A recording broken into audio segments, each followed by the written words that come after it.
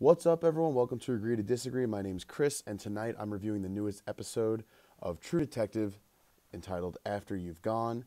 Now, before anyone says anything, my background isn't what it usually is tonight because I am in Tacoma, Washington on a Habitat for Humanity trip, so I'm doing this in the basement of the church I'm staying in. So, with that being said, let's get to the review. So, this episode, as most people who watch True Detective know, that it is the second to last episode. I guess the penultimate episode. So next week is the finale, and this week is really setting it up very, very nicely. As anyone who's been watching my reviews knows, I'm absolutely in love with the show. It's a great show, and I'm really interested to see how the anthology show thing picks up for next season. But now I'm going to focus on this episode. I thought this episode was very good in progressing the story, setting it up for the final episode. It takes place mostly in the current day stuff, which I've kind of been anticipating. I know that I've mentioned a couple times. I've been anticipating them kind of doing the current day stuff towards the end, but and with everything else kind of setting it all up.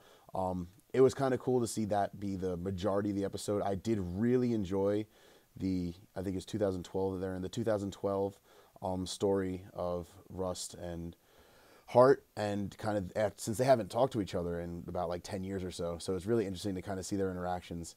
And I thought that they played really well off each other as the two characters that really don't like each other anymore. But now they're trying to work together to solve this crime that apparently has still been happening. It was kind of alluded to in the last episode, that, hey, this is what's going on. There's still stuff going on. We're suspecting this. And that was kind of debunked in this one. I'll talk about that more in the spoiler section. But overall, I thought it was a very good episode. Great way to set up the finale. It really sucks that it's only a 10-episode season. I could watch this series just for days. Like, it's one of those series where I've enjoyed every single second of it. There hasn't been a second where I looked back and said, oh man, this is just really dragging on. I don't care. I've cared about every second of it. It really grips you. This episode was no exception. The acting, once again, spot on. The writing, great. Everything about it was really just fantastic. I have no complaints about it yet again. It's almost a perfect show. That's all I really have to say. But this episode was great. I loved the current stuff. And it was nice to see some flashbacks kind of to the lost period where they weren't talking to each other. So it really shows how Russ was going about everything, kind of saying, oh, I still got to look into this on my own. He quit the force and everything like that. So it's really interesting to see how he's been going about it on his own, really just delving into everything, trying to get everything out there. There's some really disturbing stuff in the current stuff. I'm going to talk about that in the spoilers. That's a huge one. But overall, great episode, great way to set up the finale. There were really good interactions between the characters in this one, and that's something that really kept me into this episode. There was a lot of really, really, really good interactions with all the characters, between Maggie and Hart, then Russ and Hart. It's just everything. The interactions really what sold this episode to me.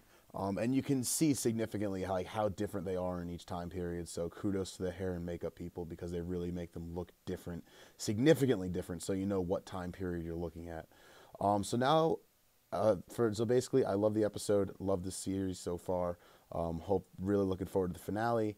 Comment below with anything you thought. Now I'm going to talk some spoilers. So if you're not seeing the episode, turn this review off now. Come back later and find out what kind of spoiler stuff I want to talk about. Kind of really interesting stuff happened in this one that I want to talk about. So hopefully everyone who hasn't seen the episode has now left us. So I say. So now some spoiler stuff.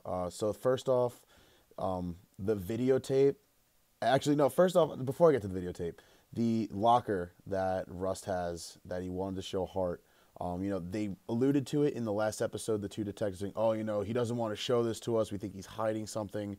We think he's in on it because he's like Basically, they thought that he was hiding people in there because they thought he was a murderer. When clearly that's not the case. He's still been investigating it, which was shown in the flashbacks. And everything that he told Hart in this storage unit, I couldn't help but just listen to it. I got chills from everything, like all the connections and everything. I really want to go back and watch this season through to kind of like pick up on little things I didn't pick up on, because stuff that he was talking about in this episode, like the man with green ears and the spaghetti looking face, and the man with scars on his face, who we do see at the end of the episode. So that's going to be interesting, especially because of the way that they showed him and who he interacted with. So that's really going to be interesting how that plays out next week. But it was really cool to kind of see what he had in his storage unit. Basically had a whole evidence wall in there, which they relocated to Hart's new office, his investigative service office. So I thought that was great. Now the videotape that Hart was shown, I'm really happy that they didn't show more of it. It made me feel uncomfortable, but it was important to the story. So I mean, kudos to them for putting it in there to an extent. That's all I needed to see of it. I had chills watching it, and they really did a good job of getting the right shots to make the audience feel uncomfortable. And I thought that was great because, like, oh my God, I can't believe that that's happening. So you really see how serious what they're investigating is. And I love the way that it was done. It was very well shot, kind of everything. It was very well edited, so you didn't see too much. So very kudos to the editor and to the cinematographer for a great scene right there. And the last couple things we'll talk about. The last thing I really want to talk about. The man with the scarred face. Down here he was all scarred. The lawnmower guy.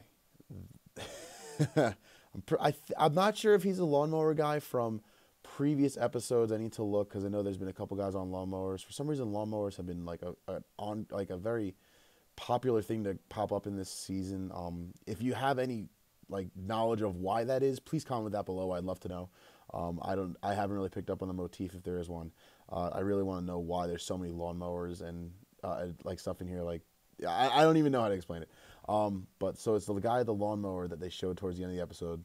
Very chilling when he's talking. He's very creepy, very precise at what he's saying. He's choosing his words very wisely because clearly he doesn't want to get caught.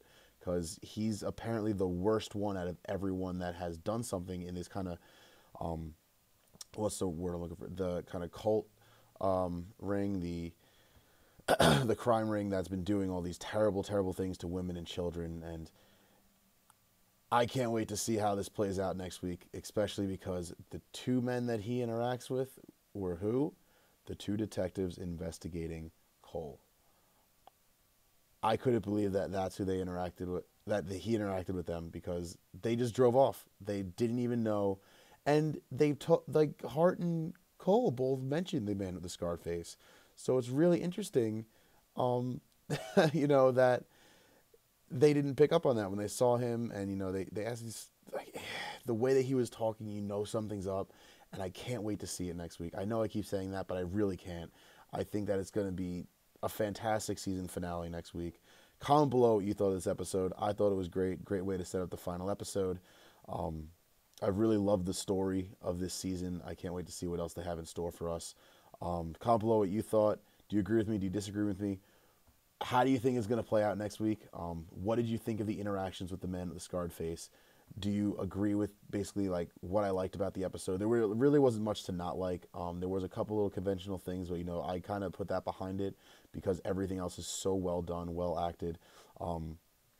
Everything is done for a reason, and it's great to see it all play out because certain things have played out already, and they really do a great job with writing those in, and they know what they're doing. And I haven't been this excited for a season finale since maybe the Breaking Bad series finale. So I can't wait to see what happens next week. The show's great. Everything about it is fantastic. I have nothing bad to say. Comment below what you thought, and if you're not subscribed yet, subscribe because it takes that much effort. Also comment below if you know what the deal is with all the lawnmowers that have been shown throughout the season, because I want to know why those are popping up. But yeah, that's just about all I have to say about the newest episode of True Detective. Join me next week when I review the season finale of True Detective. I'm looking forward to it. Hope you guys are too. See you next week.